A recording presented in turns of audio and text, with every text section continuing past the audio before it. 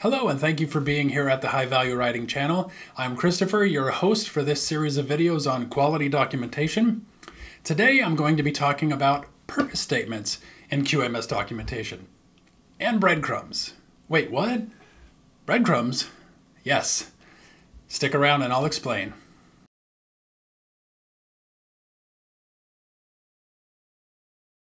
Many QMS documents start with a purpose statement. This is the first thing that your readers read when they engage with that document. This is why it's super important that these purpose statements be clear, concise, and helpful. Now, often these purpose statements try to explain what the document is trying to accomplish. Now, here's an example from an actual purchasing controls SOP. To define the procedure for the procurement of materials, products, and services to ensure that the purchased items conform to the specified purchase requirements. This includes supplier evaluation, selection, monitoring, and feedback. Now, while that statement does provide some information to the reader, it doesn't answer the question of why that document exists, the actual purpose for the document. Here's another example from a control of non-conforming materials SOP. The principal objective regarding the control of non-conforming product is to prevent the inadvertent shipment or use of non-conforming product. The review and disposition of product depends on the nature of the application.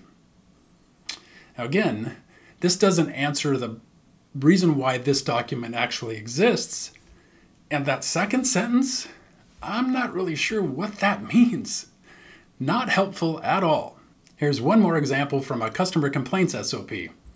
The purpose of this procedure is to identify how the organization documents and responds to customer complaints. So we'll start off the sentence with the purpose of. This is just fluff. These are words that don't add any additional useful information for the reader, so we should just cut them out. If you'd like to see a video on how to cut the fluff from your writing, check out this video right here. One more thing I'd like to point out about this particular SOP is it says the purpose of this procedure is to identify how the organization documents blah, blah, blah. So SOPs don't define how. They define the who, what, when, and where your organization meets the requirement of the particular standard they're trying to comply with.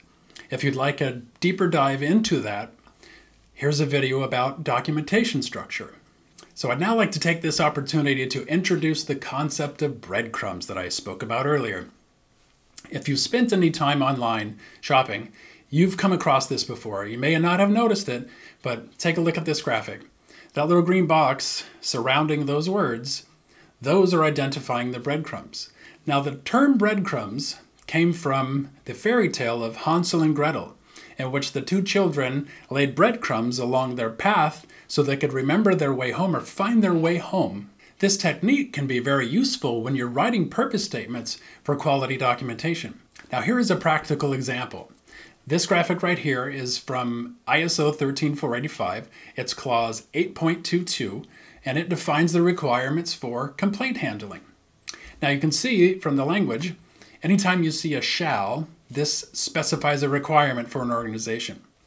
Now it says the organization shall document procedures for timely complaint handling in accordance with applicable regulatory requirements.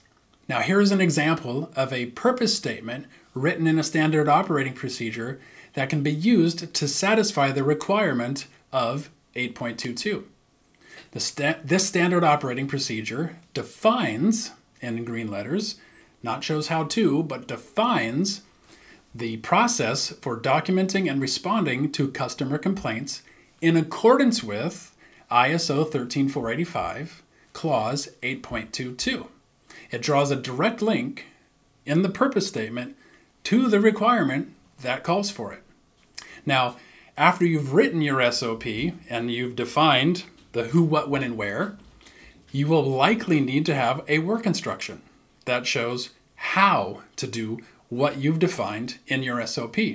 And here's an example of a work instruction purpose statement. This work instruction describes how to document and respond to customer complaints in accordance with the SOP we defined, in accordance with SOP 123, complaint handling. So you see how the breadcrumbs work. Now let's put it all together. In this graphic, you can see the standard goes to the SOP, which then goes to the work instruction. There's a series of breadcrumbs that goes from standard, SOP, work instruction. Mind blown, right? I know. Now, QMS documentation written with purpose statements, including these breadcrumbs, allow for or create a sense of flow through your QMS documentation. If you'd like to get a more general sense of how to create flow when you're writing, check out this great video right here from Aaron. Now, if you like this video and you would like to see more, please consider clicking the like button and subscribing so you won't miss our future videos. Thank you. Me again, thanks for watching. We really want to support our community of high-value writers, so we have lots of new learning opportunities and discounts for 2024. Let me tell you about them quickly. If you like what you're learning in the videos, a lot of that is described in the High Value Writing book, and here is a coupon for 20% off, code HighValueWriter. We also have the book as an electronic format, so wherever you may live, you can use this code to get half off. We also, of course, have the book on Amazon if that's easier for you.